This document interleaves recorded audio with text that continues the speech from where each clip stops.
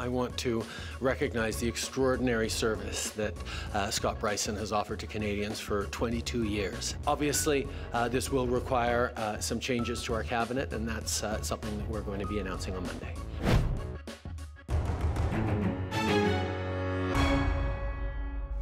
After more than 2 decades in politics, Scott Brison is bowing out of politics. The Treasury Board president says he won't run for re-election this year and will immediately leave his post in the Prime Minister's cabinet. That sets the stage for a cabinet shuffle, likely Justin Trudeau's last chance to set the deck before the federal election. Chris Hall is host of CBC Radio's The House and joins me to walk us all through it. Hey, Chris. Hey. Thank you very much for being here.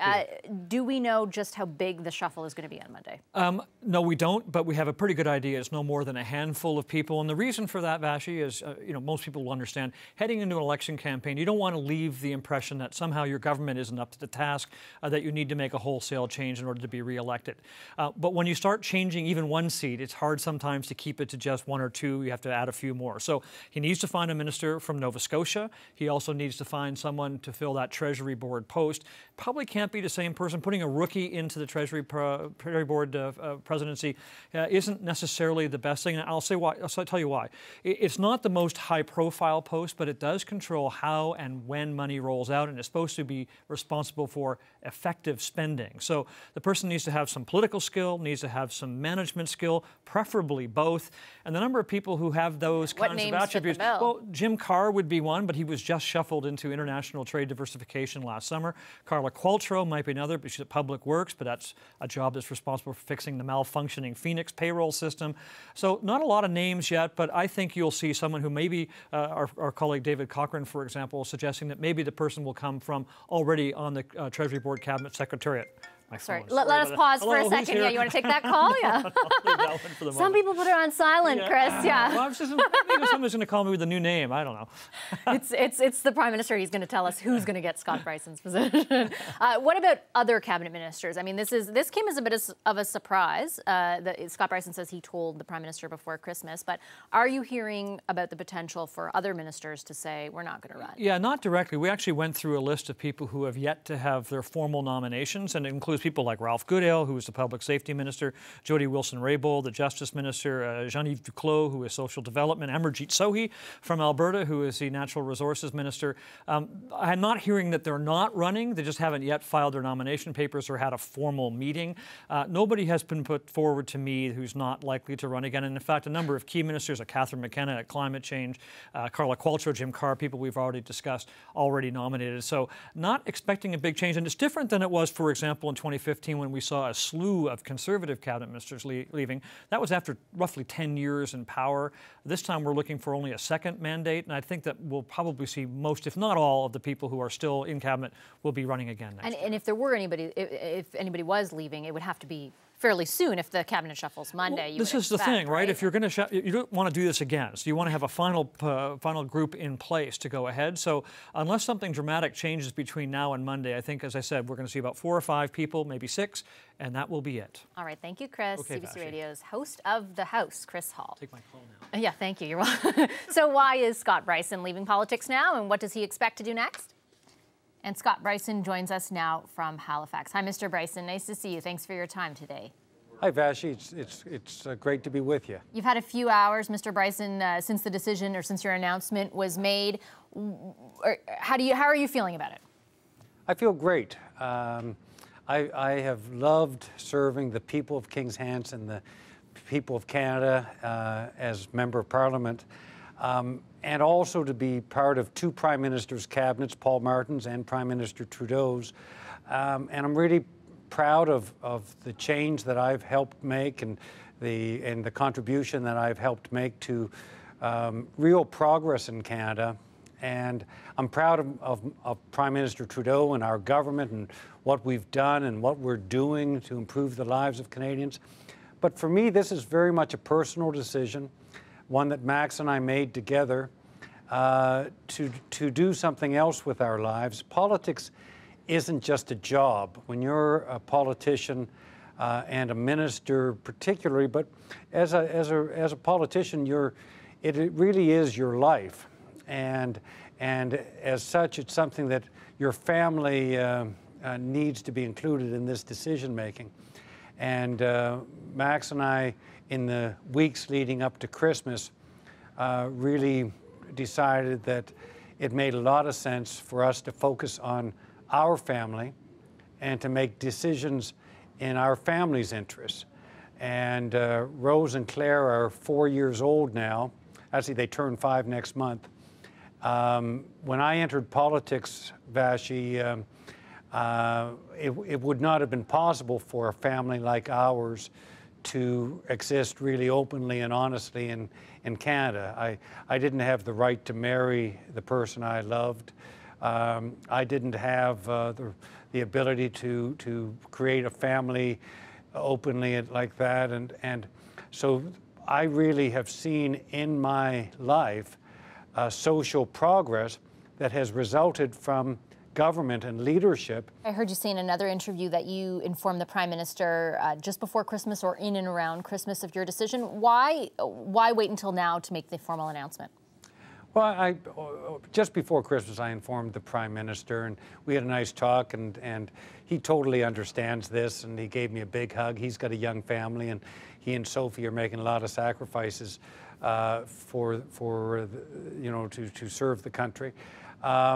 And I wanted to give enough notice to the people of King's Hants and to my supporters and the Liberal Party to ensure that they have lots of opportunity to find a great candidate and mount a campaign. And I'm confident that they will be successful in the next election. They will earn the support of the people of King's Hants. And there's been no Prime Minister who has had the back of Atlantic Canada and Atlantic Canadians more than Prime Minister Justin Trudeau.